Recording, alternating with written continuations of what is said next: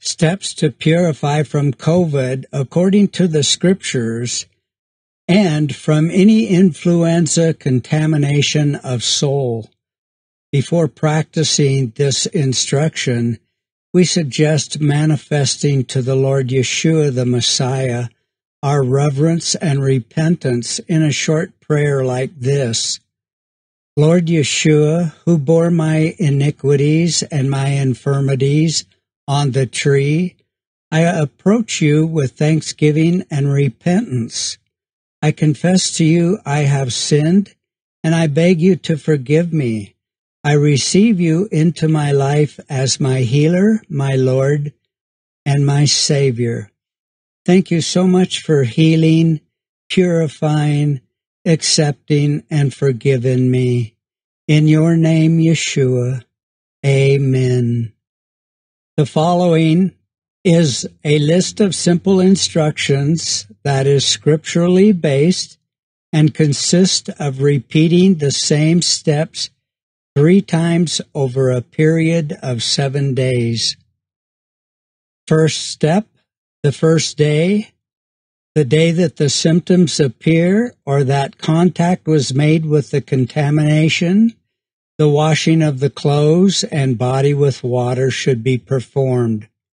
First, put the sacrifice of YESHUA, the Messiah, in the flowing or static water by proclaiming, preferably with the palm of the hand towards the water, I place the sacrifice of YESHUA the Messiah in this water and proclaim that this water is water of purification in the name of YESHUA.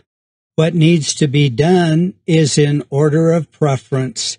Immerse, wash, or splash, sprinkle with the water over which the sacrifice of Messiah YESHUA has been proclaimed.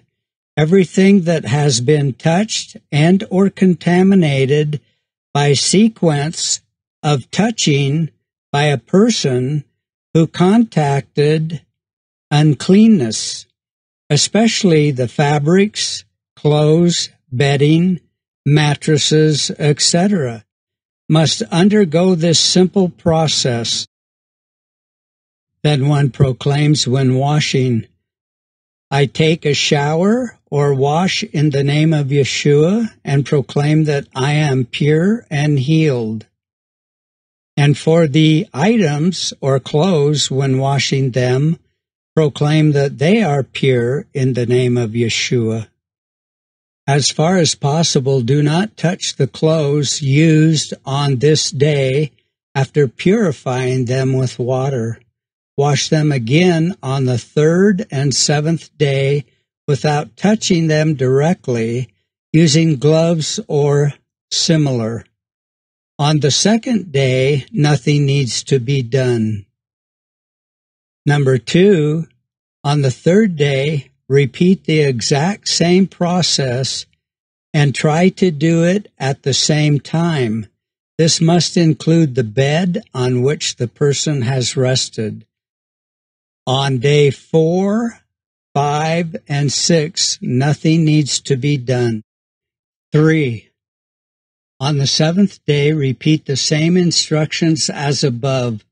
The person who has already been contaminated with the uncleanness, convalescing or isolated for more than 3 days, can start from the 3rd day and then the 7th and not perform the 1st. Finally, do not forget to praise and thank the Lord YESHUA when the healing manifests. May the Lord YESHUA heal and bless you. If you would like to learn more, you can contact us. All praise and glory and honor to YESHUA, our Messiah and King.